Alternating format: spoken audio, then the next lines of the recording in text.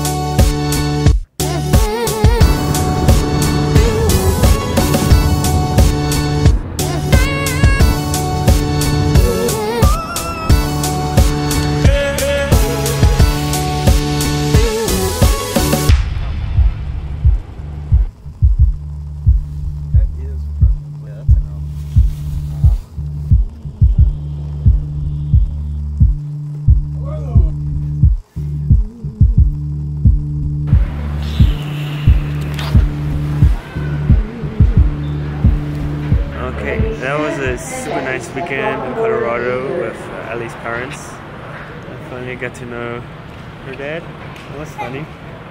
Funny? Yeah. Why was that funny? I don't know. I had fun, so I thought it was funny. That's not how you say it. Goodbye.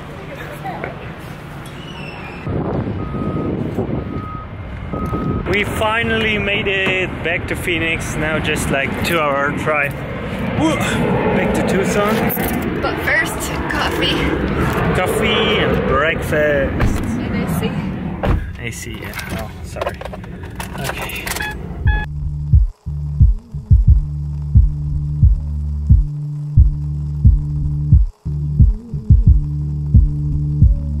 Are you happy? Huh? We're back home. Are you happy? Yeah. Yeah, you're happy. That's a nice stretch, Bispy. Yeah. Are you happy? Are you happy? Yeah. Hey, we're back home. This was a short video, not much triathlon in here, but a really important message actually.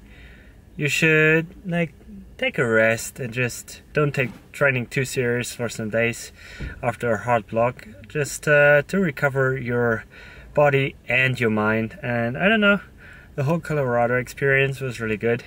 It's like the Alps on crack because it's way higher, and I don't know, just was really nice. Really nice trip. Ellie's parents and got to know her brother too, and yeah, that was nice. I liked it. So that was a good refreshment for my mind, and you should do that too from time to time, especially after a hard training block. Not just train hard, but also rest harder if you want to get better. So yeah, that was an English video. Next one will be probably German again, so don't worry. But there will be more English ones too. So see you around. Oh, bis. Oh. What is happening?